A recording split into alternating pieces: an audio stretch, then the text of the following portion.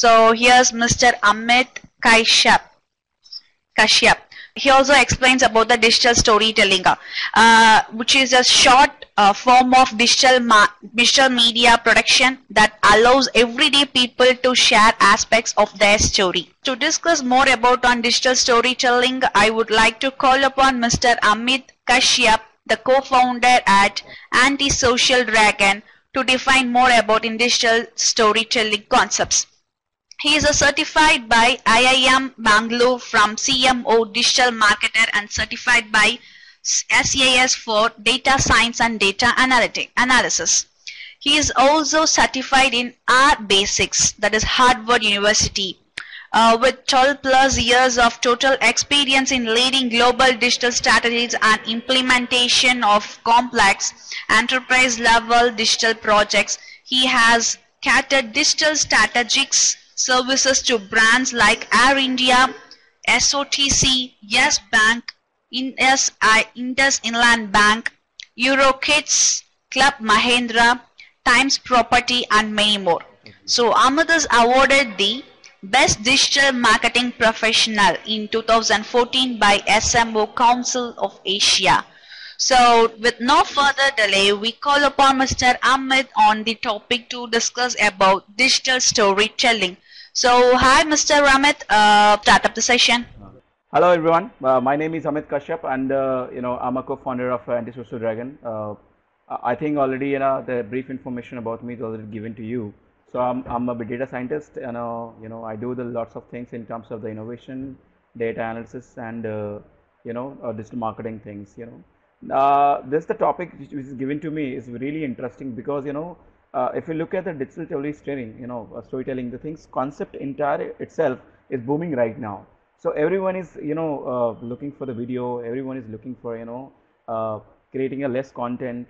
Mobile, even YouTube, and everyone is around squeezing the content in such a format which can tells lots of information in a less span of time. And apart from that, it should be impactful to the users.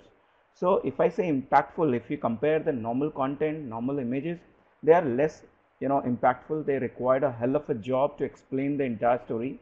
So to know the story, you have to read a entire paragraph, entire books, and then you conclude something. But if you want to tell the story, you can tell the entire story of the 3-4 pages in just 1 or 2 minutes through the videos.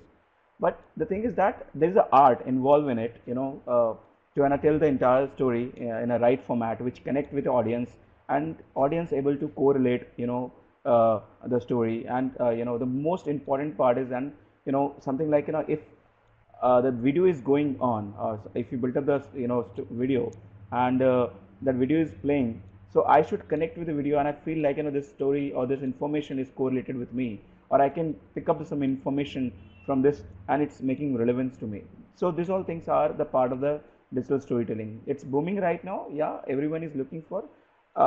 If you look at the average length of the digital storytelling video, is more or less, you can say around to 3 to 10 minutes is max that you can talk about it. There are various components of the digital storytelling, but what all things involved, we'll just go through that. These are the we require graphics, we require audio, we require a story, we require a content, sometimes we require characters also. These all things combined together to tell the story. Yeah, this is the best part of the digital storytelling. So we'll go further in details.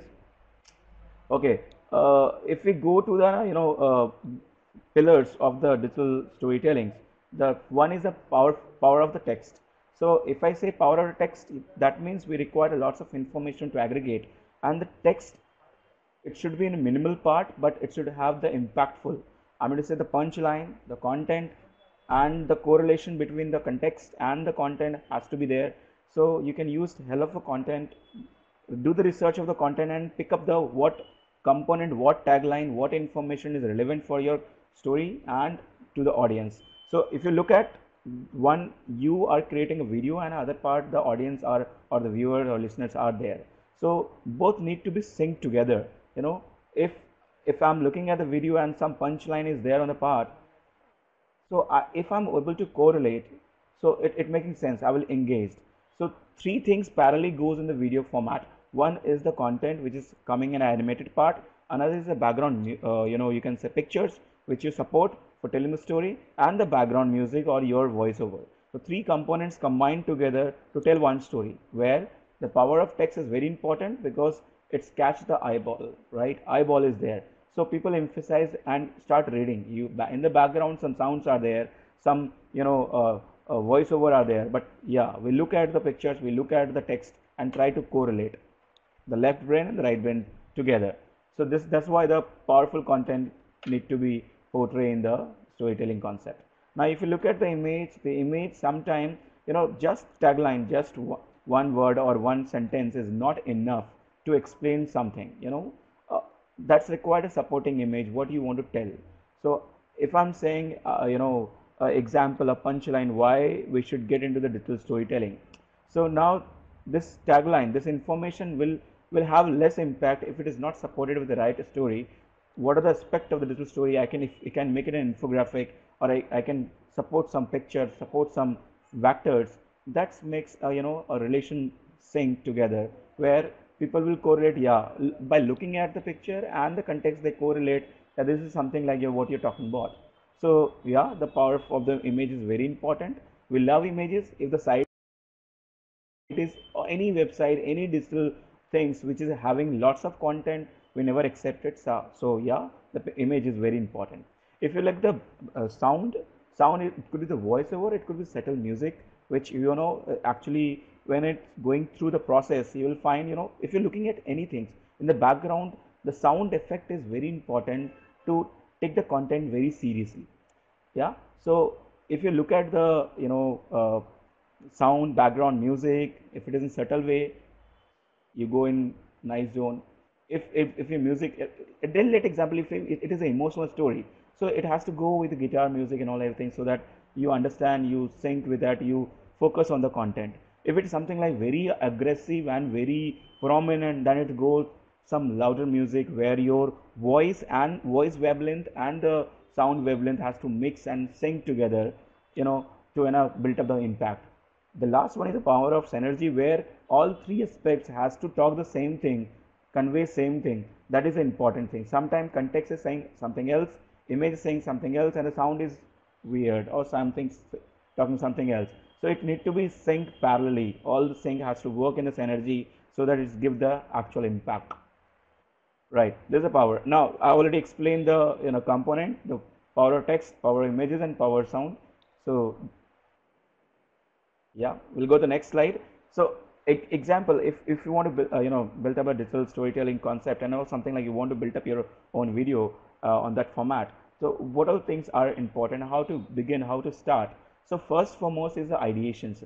Let example, I want to build up a digital storytelling about some stats, some information which I want to give it to management or to the audience. I'm talking about how the growth rate or something like happening. Some statistical data are there. So the ideation stage is something like, what are the component I need to take care of it?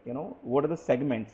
So let example, if my video is around 5 minutes, so I will split it out into the three segment. Maybe one video is something like video will start for 2 minutes covering X part, then 3 minutes Y part. So it includes both the components. So I will split it, where first I will put all the information and then conclude it. So this is something like you have to ideate.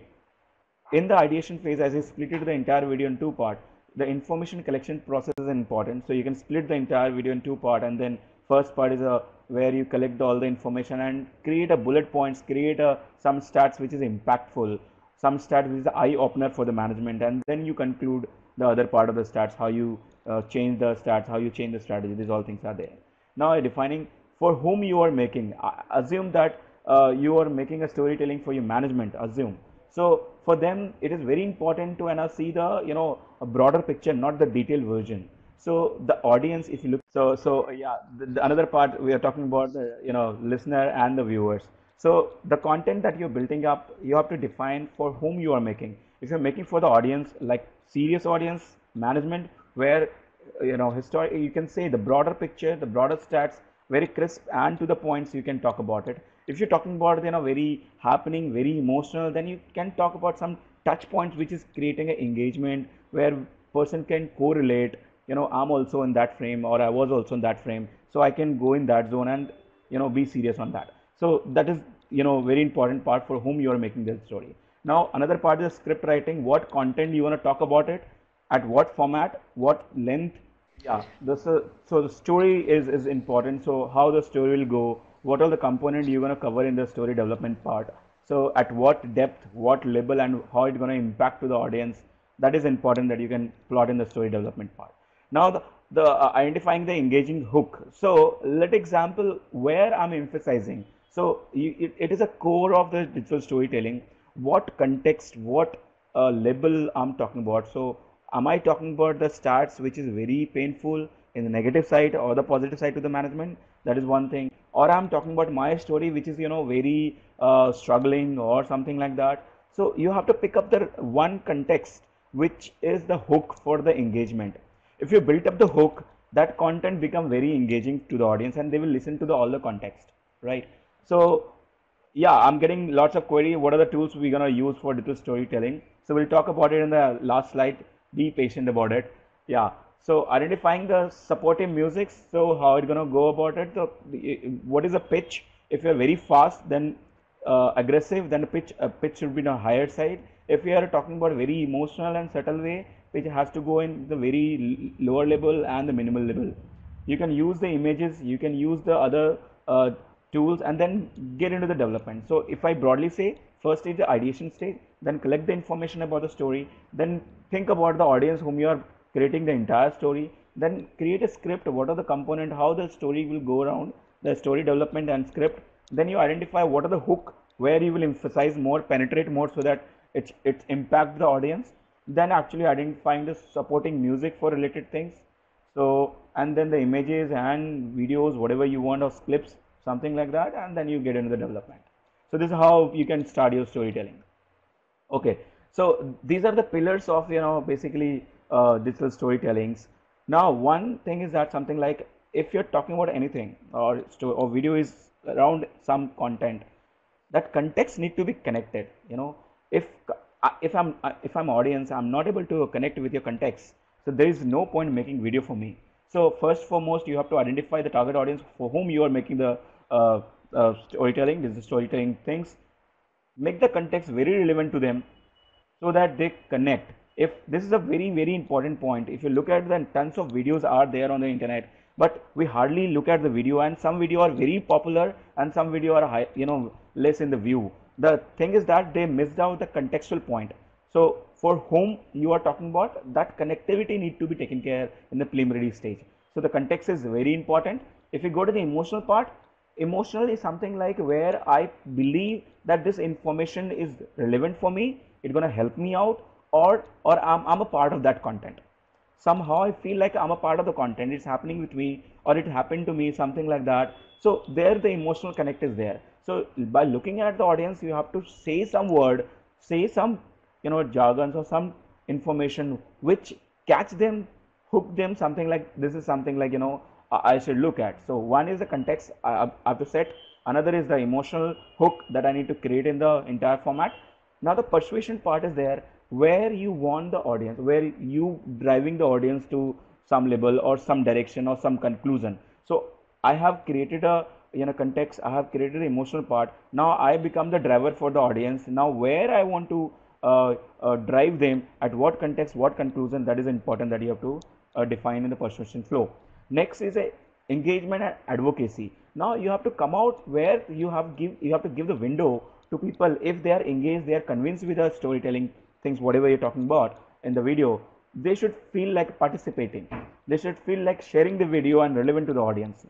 If I see that video is very relevant, I will share to some people who's similar to me, or they are in the same line of business, something like that. So that is a hook that you need to create.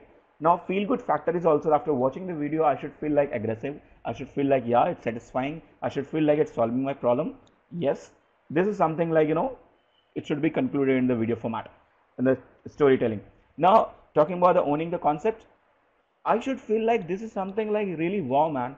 If you talk about lots of things and which is related to me, so it's tons of things are I can correlate, I can visualize, but by looking at a small snippet of the video, and again the thought process starts. So I own the concept. so I'm driving it.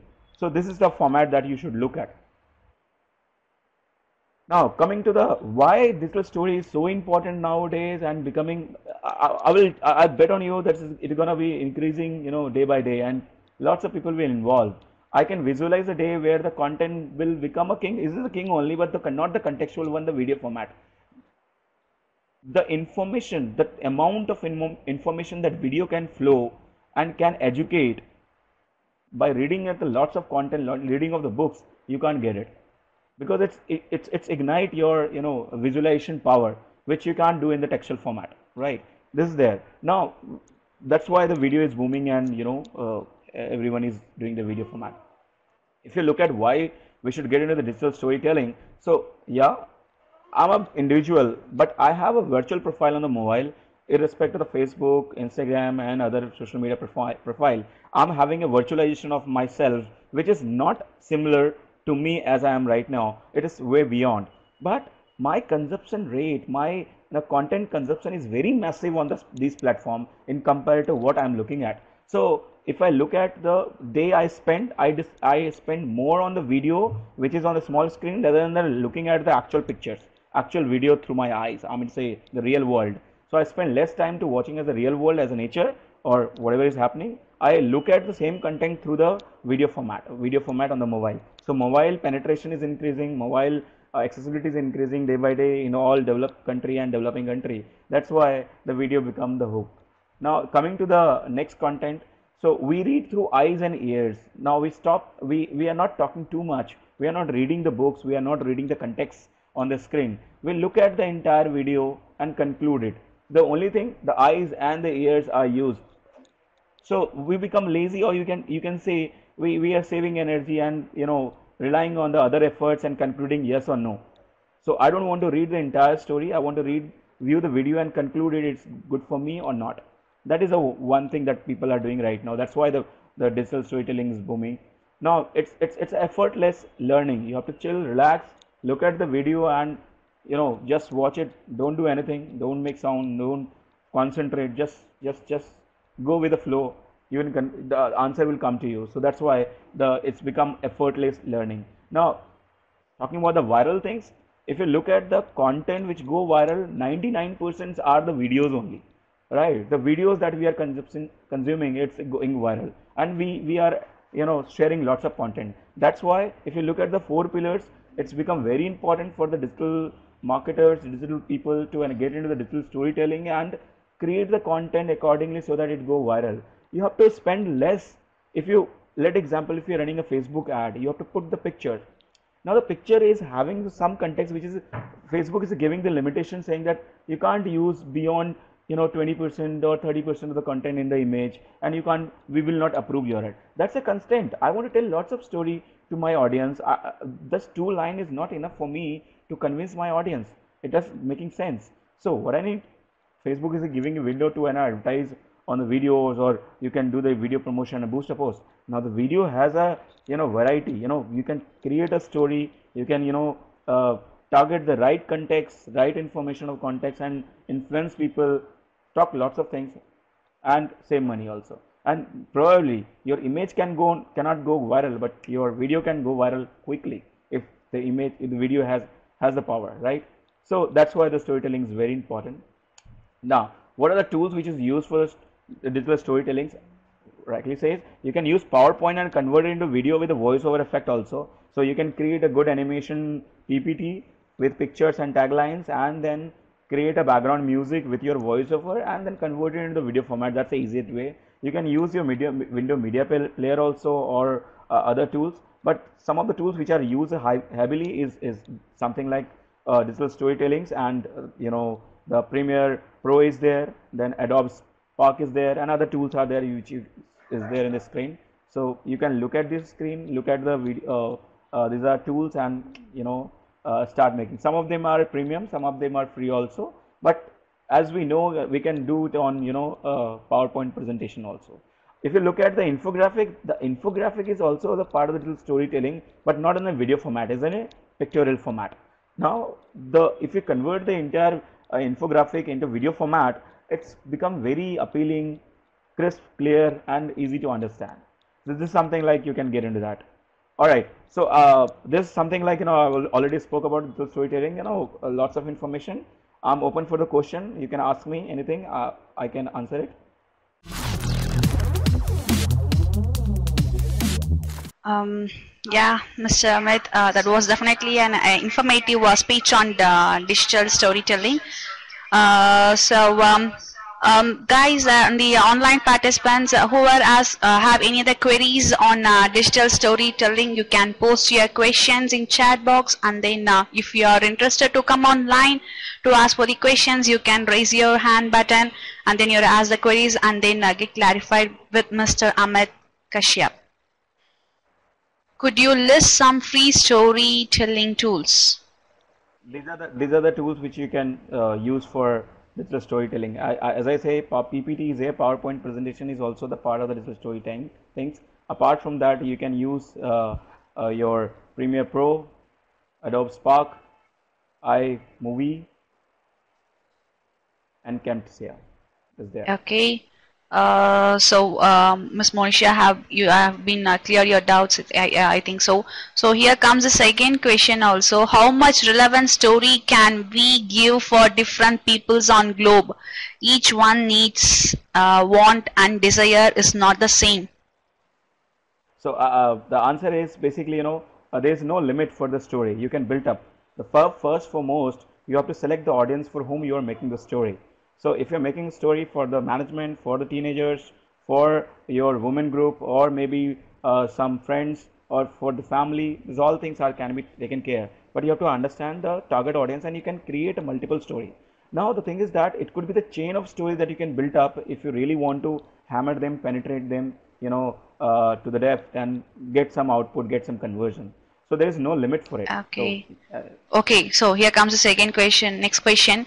So real images required or edited one, which one is more effective for storytelling in digital marketing?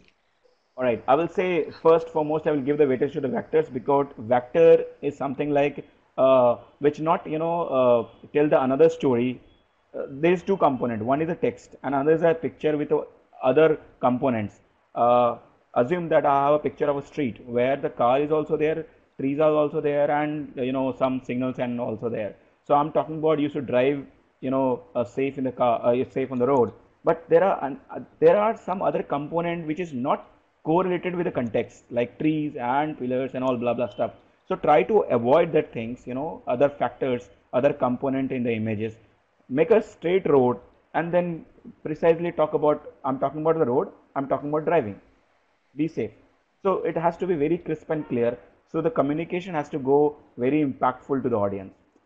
So okay. I will say. So here's the next question, Mr. Amit. How long should a video be to have a maximum impact? All right. So if you look at the impact, virality of the impact of the video, it lies between 24 to 48 hours. That is there, the virality.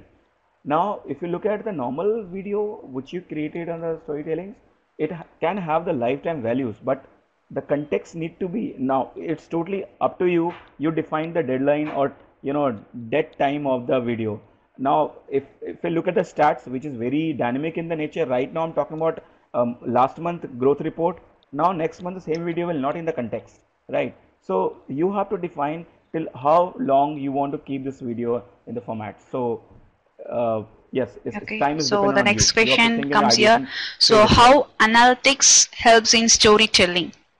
All right. So analytics is something like, it will help you to understand, to plan your next, video, you can say. So looking at the engagement percentage, looking at the time they have viewed the content, maybe your content is for 10 minutes and they viewed for 5 minutes, that means it will tell you the analytical way.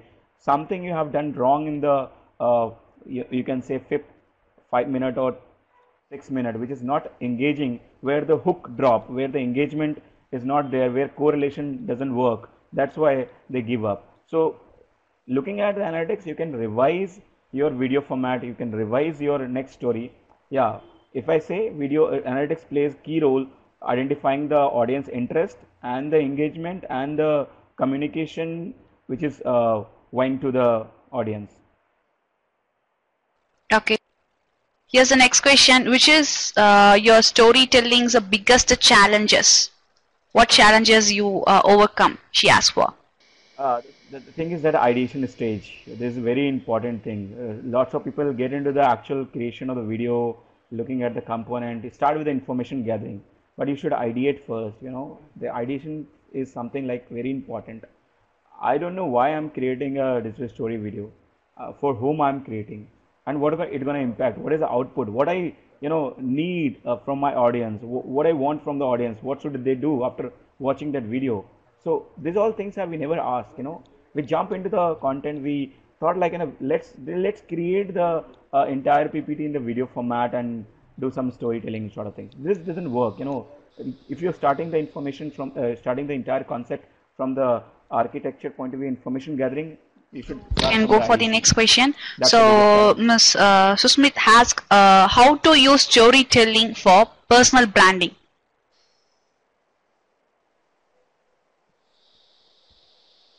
Superman. I really appreciate Susmit. The thing is that this is the best part that you can do, and it's easy to do technically. Telling this, making the little story for stats, for other information could be the challenge. But if you look at the personalization, you can tell your story how you get into that. If you look at the entire ecosystem, brands and emotional ads, they are telling the digital story in such a format where emotional connects are there. So you can start your story with how you grow up, what are the challenges you faced, how you come out with the challenges, what are the things triggered you, and after telling entire things, what you are right now and what you want to become. So what information, what support you want from the audience, that you can talk about it, and they will be emotional with the content, they will be emotional with the video, and they will hook up with you and then go in that zone. That's give you the right branding. So but the impact has to be there. It should be very generic. This is something like this guy has done a really fantastic job in the life, not in terms of success, in terms of the overcoming the failure. This is something like you can portray. Okay, so the next question comes That's here, like AI, AR, VR, the technology is being evolving right now. So which one you suggest for us today? So I will say AI is a king. AR, VR is a part. It was there, but now the technology is good, but it's not market ready, or you can say we can't use this format for marketing. There are tons of challenges in AR, VR, but the AI, where only the data driven decisions are there. So if you implement the AI part in the website, it's become your dynamic website, sort of, for each customer it's behave differently, for each customer you do the persuasion differently. So it's work in different format altogether. So you collect lots of data from the browser, you have a Google Analytics, tons of data are collected. If you look at the Google Analytics, it's almost have the 506 attributes, and these attributes can be utilized in the learning of your audience, and then you can assure the conversion from the website. Okay, so here comes the next question. Mr. Daryl asked, how are major brands approaching international social media strategy?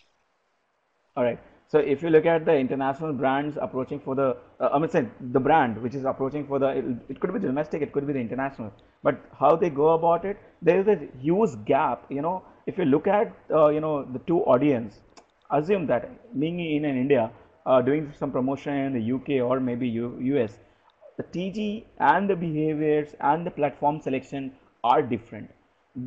If you look at the Facebook in India, it's more like, you can get into the 25 to 30 age bracket are very prominent in the Facebook.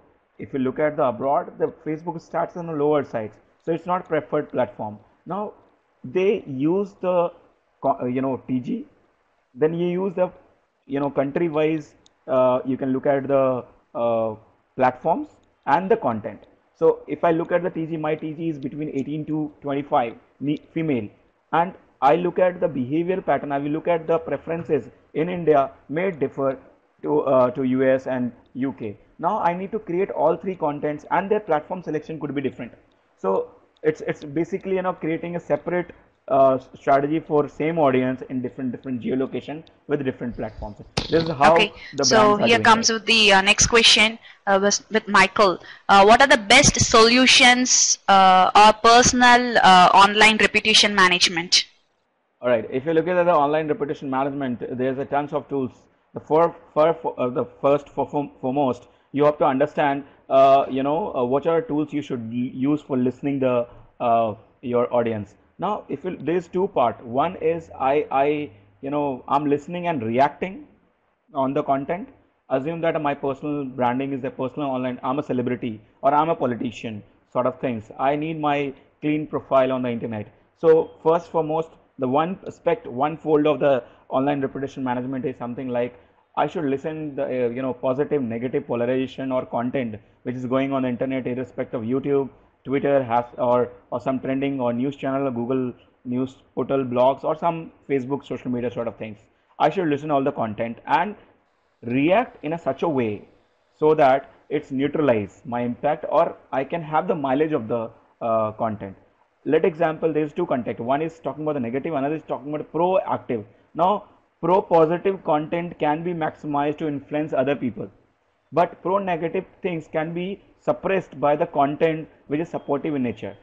The thing is that if you're looking at the personal online reputation management, you should look at the influence marketers and the content pool and the platforms, where in the platforms play a role to listen the content, bring the influencer in the picture with the content and neutralize the positive things, negative things, and maximize the positive things. Okay, This is so how here you can comes the do next the questions personal also. branding. How do you fix your Yes. damaged reputation? All right. So damage reputation is something like it's two way. Either you get into the argumental stage, or you can certain way you can neutralize. A third way, you can create an army who work for you. So if I say create an army, that means there are some contributor, there are some brand people who are having a customer who has aggressive sentiment for a brand. They are saying talking about this brand is really nice. They are the mentors. They are the people who you can find on the internet. This group of people who are very obsessed, who are very influenced with the brand and their service.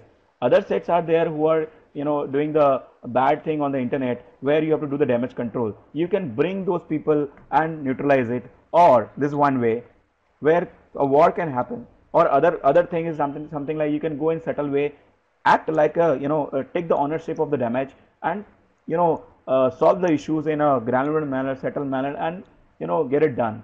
Where the financial matters are now there, if you can go transparent, this information is something, this process of solving and talking to the customer and neutralizing their negative sentiment, it's good for the brand. It's talk about it. When you are in a crisis, you always look at the customer, not yourself as a brand. So it can work as a miracle for your brand. So never look at hiding or ignoring the content, ignoring the damaged things. Go in the front, being as a brand, respect the concerns, answer the query, solve it in settled manner. You can take it offline, you can take it personally Okay, and solve so it. next question This is is like what I he's suggest. Mr. Jeff asking for some suggestions. Some people are afraid of having a bad reputation or getting reviews. So to stay offline, is this a good idea?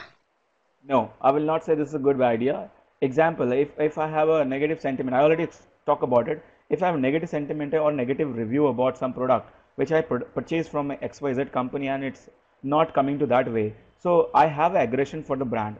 I don't have aggression for aggression is because of the product, and it can, if you hide it, if you ignore it, I'm not available. So it's become aggression for the brand, which is wrong thing. Now next time you release a product, it will have a you have it has to face some a blockage or some hurdles in the launching part. This is one part. Another part, being offline doesn't mean people will not talk about on internet. They will definitely talk about on the internet. They will talk about in a close community. They will talk about negative on the different forum in their close network and close group. So actually they are influencing other people to build up the negative perception for your brand, which is wrong thing. If they have aggression, let them come to the brand, let them react. You have to ready with the counterpart, or you have to ready with the support system, you have to ready with the listening. So I think being as a brand, you have to become a good listener, listen the positive and negative part. Yeah, it doesn't mean that you have created a product is brilliant in the nature. It can come up with anything. After I'm using any laptop I'm using from last 10 years. Now it is creating a problem. It doesn't mean, I have extreme negative sentiment. I will have settle of negative sentiment, which can be subjective, which can be neutralized by the other audience. Boss, the laptop life cycle is for 2 years. If the laptop is going for 10 years, that means you have, the laptop has done brilliant job. Why you're thinking about the 11th year? So it's good. So my negative sentiment will neutralize on the internet. So you should be there, listen to them. Hiding from the Okay, internet so is the not a next solution. question is like storytelling for paid marketing like Google Ads. How much we can spend minimum? How to avoid story skipping and improve more visibility also. All right, if you're looking at the ad on YouTube for storytelling, now I talk about the contextual. In my slide, if you go to the just pillars, so yeah, contextual connect. So contextual connect and emotional connects are two things which can incepted in first you can say 3-4 seconds. Then you can do the persuasion.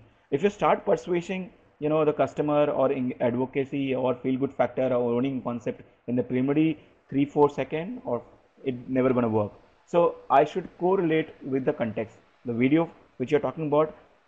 Now you can do the keyword targeting. The keyword you are talking about, that can be or set of keywords that you're using in the AdWord or YouTube channel promotions, that has some context. That context you can talk about it where a audience looking at the video can correlate, and then they will start looking at, they will not skip the ad, and the impact is there. So yeah, look at the entire thing as a holistic figure. Your you can incept the contextual connect and the emotional connect first Okay, three parts, so and here then she take it asked for ahead. the next question also. Yes. So chatbot for e-commerce storytelling. Next one is a storytelling in marketing automation. How much personal touch can be given with today's technology available? Now, if we look at the chatbot, they are not evolved. They are still in the learning phase. Now, we have a lots of things. I think Monisha, you seems to be Indian. So if you look at the Indian mentality, Indian people, I mean to say, or any languages you talk about it, the variety of things are there. The languages are different. The way we use the words, the way we jargons we use in different geolocations are very different. So it's not standardized. The language is not standardized. So how chatbot bot can do the miracles? Now, when we talk, we use the emotional impact, we use the authority impact through the words. Now, same words can have authoritative value, can have the negative impact, can have the positive impact, can have sarcastic manners also. So this all combination a chatbot can't do. They are still evolving, they are still learning. It will take at least 3 to 4 years to work the miracles.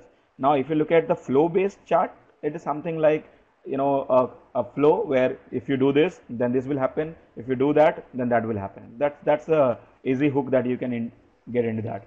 For the e-commerce things, if you look at, still the AI driven chatbot is the key that we as a digital marketer should Okay, look so at, here is the not the last normal question. It chatbot. seems like Mr. Peter asks, is it possible to tell stories listing images for content packs like Facebook posts? Yeah, you can do that. Definitely. I given the example of the Facebook where you can talk about it. The carousel ads are there, their videos are there, and if you look at the Facebook format itself, Facebook always come. You will see the timeline. Hey Amit, last year you have done something with that, and this much has a dislike and all everything. You become star and all. So Facebook itself is using the storytelling format for you and promoting it, and which you feel like sharing. So Facebook is collecting the information from your own behavior, own stats, and creating into the video format with using your own pictures and your relative pictures, your friends' pictures, and then tell you the story where you feel you get the feel good factor and start sharing it.